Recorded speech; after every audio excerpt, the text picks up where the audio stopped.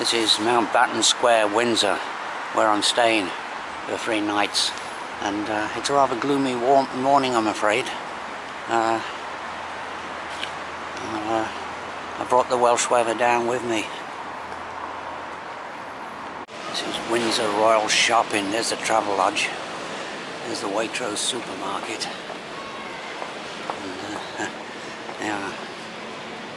And here's the converted railway station. No, still is a railway station, but it's been converted into a, well, to cater for all the hundreds of thousands of tourists that come here. I'm still in this extensive Royal Windsor shopping area, and I think these arcades were built in Victorian times. I don't know, probably all connected with the Royal. There's the castle, right? Yeah, so it's to service the Queen, right, and the Queen Victoria. Just got off the train at Datchet for a short walk back to Windsor along the bank of the river, the Thames. And just still, I'm afraid it's not the most inspiring of weather. But over there is Windsor Home Park. It's not open to the public. There's the the sightseeing bus. Fortunately, I missed the footpath of the Thames footpath somewhere, and I'm walking along this rather busy main road, which wasn't what I planned to do. Gloomier and gloomier. That's the weather's getting. Not exactly holiday weather at all. The only thing you can say for it, there's not much wind, or very little wind. There's I'm in Her Majesty's Home Park, Royal Windsor Home Park, but I'm on a right of way. There's the bridge going towards Datchet, but there's no access from the bridge down to the walk, so on the side of the Thames. So it's been a bit of a shambles, really. But I think it should be all right from now on. The rain's tipping it down right now, so I'm under this kind of maple tree, but of course I have got this place to myself with the weather conditions being as they are. And there's the river Thames there. Okay, carry on. This holiday away from the Welsh weather has turned into, as I say, a shambles, and I brought the weather down with me. Okay, I'm out the rain at least. I'm under the railway bridge, crossing the Thames from the railway line that runs from Windsor to Waterloo, and yeah. So I'm going to. My trousers are already rather wet, but I'll put my leggings on all the same.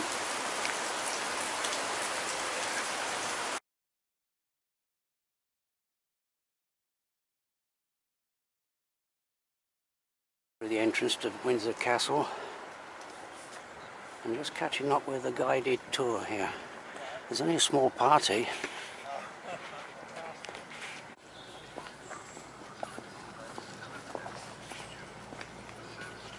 Visit Windsor Castle, this is the time to do it. Now, just after heavy rain, no problem getting in, no queues or anything. There was a security check though, which yeah, was a bit of a, well, usual rigmarole. Yeah, this is, of course, not an original. Most of this is not an original medieval castle. It was constructed in the 18th century mainly.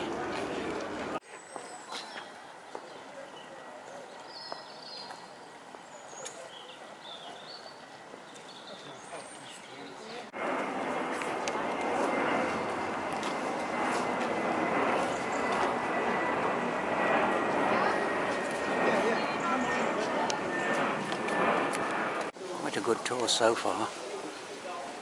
Going into the main entrance of the defended castle.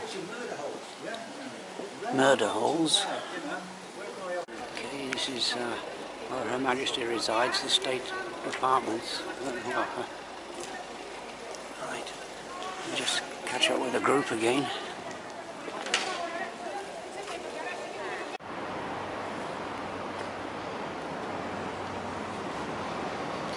Sentry on duty.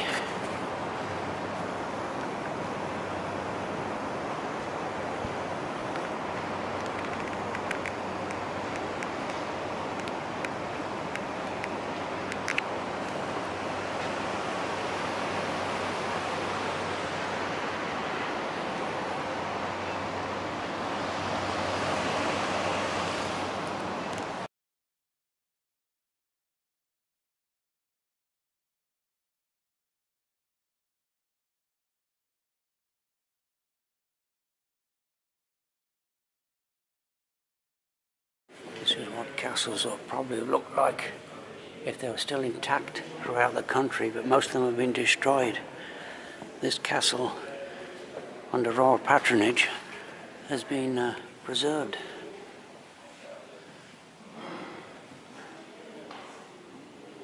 Well worth visiting.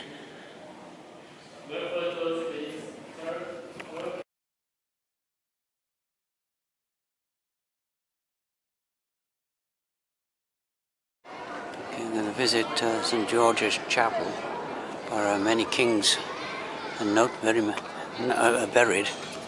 Chapel this way.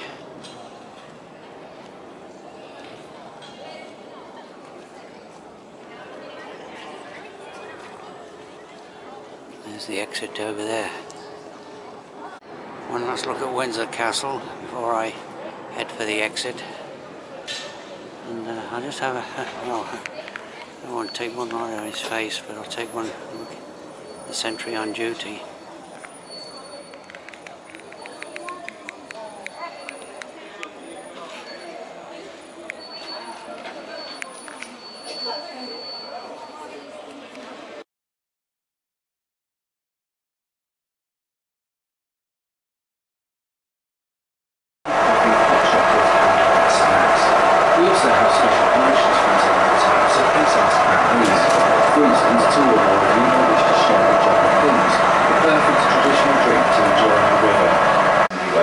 It's simply best done its own ways in 6 bearings, allowing for expansion and contraction of the ironworks during temperature changes. This type of span is known as a bowstring arch, and the brick viaduct was constructed between 1861 and 1865.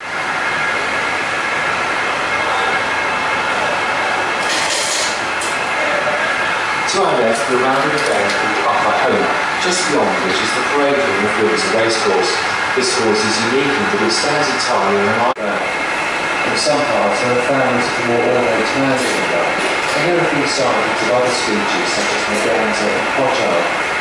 Herons are often seen standing motionless at the water's edge, waiting to pounce on passing fish.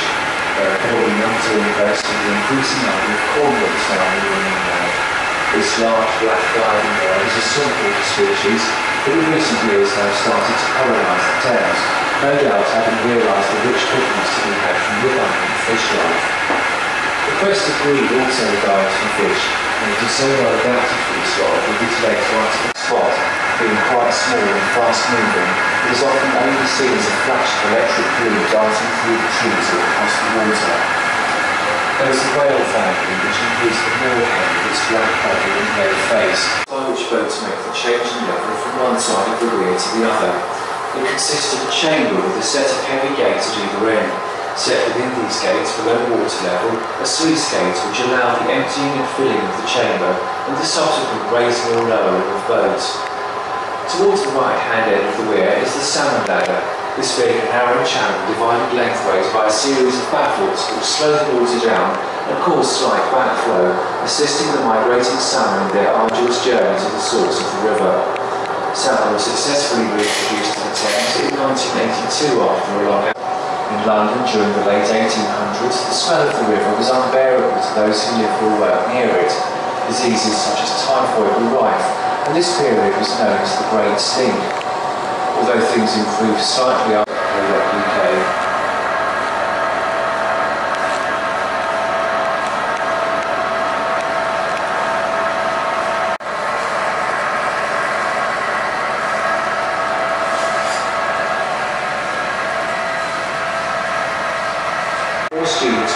to attend, providing that they paid fees and lived in the town outside the parish buildings. These students became known as occupants from the Latin word occupant, meaning town. In fact, in those days, the boys were required to speak Latin at all times, risking punishment if they failed to do so. To this day, the college at any time has 70 King's Scholars as they are known, in honour of their origins. There are also music, foundation and sixth form scholarships, meaning that at any time around 20% of the boys are subject to reduced fees and in some cases no fees at all. The college in fact states that no parent with a talented boy should feel in 1066. The proximity to the River Thames was no doubt the prime reason for choosing this location, the waterway being the main highway to London in the east. After the Norman conquest, William built a ring of fortresses within one day's march of London, of which Windsor is undoubtedly the finest. In addition, the extensive Windsor forest offered excellent hunting, and William chose to live there. The riverboats. I just took the 40-minute trip in this one here, and it wasn't too bad really, but I had almost had the boat completely to myself. So I'm going to walk down here now for about half a mile or so to see a replica Hawker Hurricane, or I think it's a Hurricane or a Spitfire. If you can see in the Windsor gloom of the Thames, but look at these countless birds, swans, and all ducks and pigeons, Canada geese, and of course that's what they're looking for. Yeah. Vast numbers of them.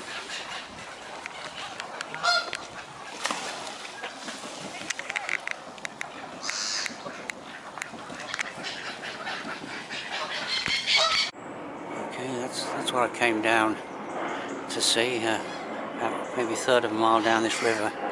There's that replica Hawker Hurricane. There.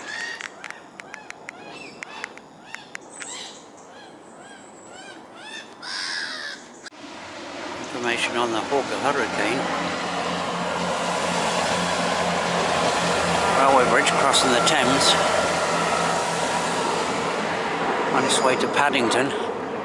There's the viaduct, an interesting viaduct.